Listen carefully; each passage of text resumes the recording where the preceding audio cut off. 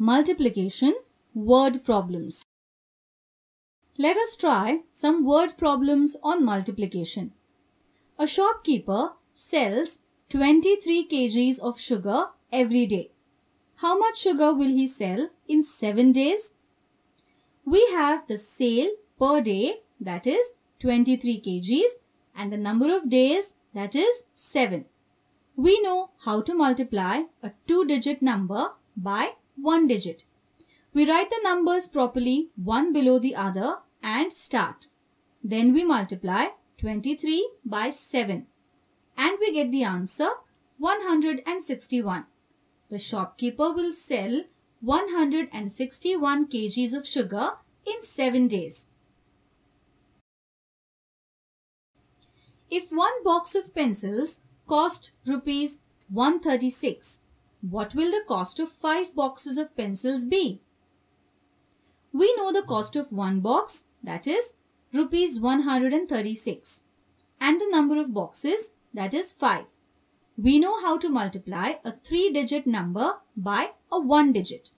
We write the numbers properly one below the other and start. Then we multiply 136 by 5 and we get the answer 680. The cost of 5 boxes of pencils is rupees 680. That is our answer. One computer lab has 34 computers.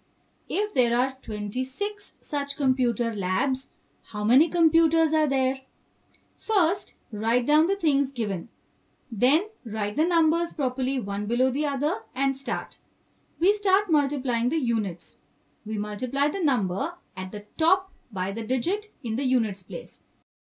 Then we put in a 0 and multiply with the digit in the tens place. Then we add up the two products that we have found and we get the final product. There are 884 computers in all. 256 flowers are needed to make a single garland. How many flowers will be needed to make 32 garlands? First, we write down the things given. Then, write the numbers properly one below the other and start. We start multiplying the units. We multiply the number at the top by the digit in the units place. Then we put in a 0 and multiply with the digit in the tens place. Then we add up the two products that we have found and we get the final product. 8,192 flowers are needed to make 32 garlands. In a garage, 84 cars are washed per day. How many cars will be washed in 365 days? First, write down the things given.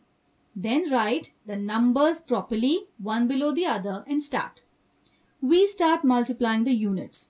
We multiply the number at the top by the digit in the units place.